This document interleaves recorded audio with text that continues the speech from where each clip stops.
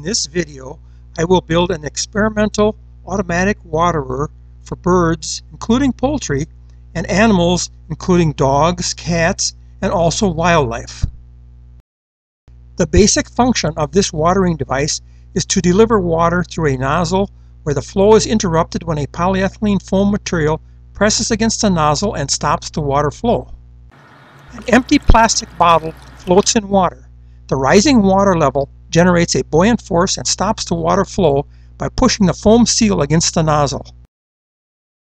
Plastic microtubing connectors can serve as nozzles.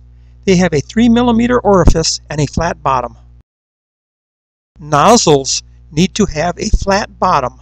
Nozzles with manufacturing imperfections, such as this remnant flap, will not seal properly. Button drippers may also work well as nozzles.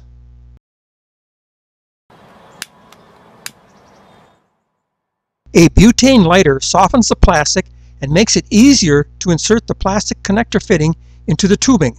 Do not overheat or burn the plastic tubing.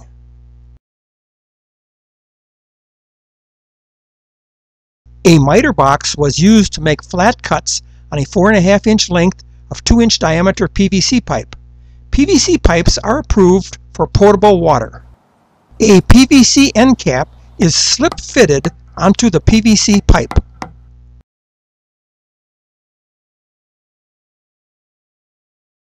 There is a 5/16-inch hole drilled into the 2-inch PVC end cap.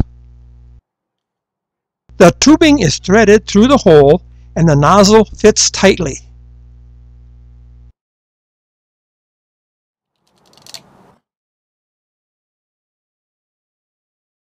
This fixes the nozzle in a vertical position. A vitamin bottle fits into the 2-inch PVC pipe. The lid is placed tightly on the vitamin bottle. The cap should be smooth like the bottle on the right.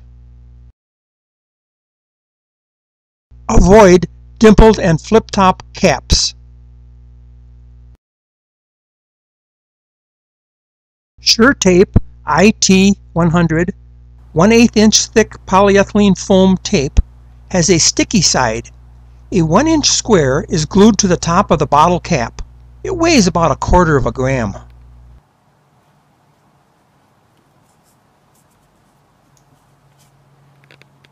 Two holes are drilled directly opposite of each other, about 1/4 inch from the bottom. One hole is 5/32 inch diameter and the other hole is 1/8 inch. The bottle is dropped into the pipe. A cable tie is threaded into the holes on the bottom of the pipe. This keeps the bottle from falling out. The tie goes easily in the larger hole but has a tight friction fit in the smaller hole. Before using a float valve for the first time, it should be rinsed off well. This plastic tray will serve as the water dish. A 2 3/4 inch diameter hole is cut into a plywood board. The 6-inch wide plywood board is fastened to the water dish. The float valve is placed in the water dish.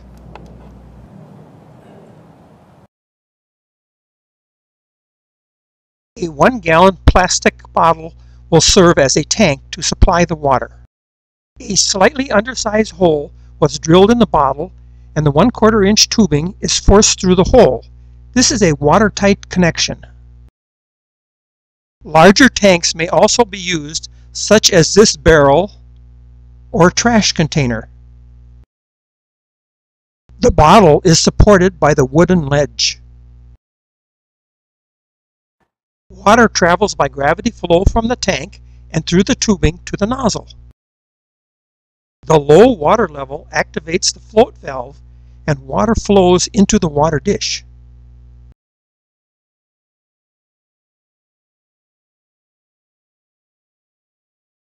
This float valve maintains about a 1.5-inch water level. Birds or animals drink water and the float valve automatically replenishes the water into the drinking dish. Sitting water can become a breeding ground for mosquitoes, so if you see mosquito wigglers in the water, then clean out the drinking dish.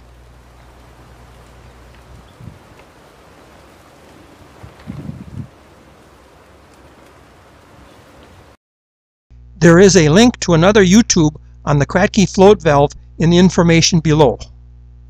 Now that you understand the concept, you can adapt the materials and sizes to fit your needs and build your own automatic waterers. For now, I bid you happy watering.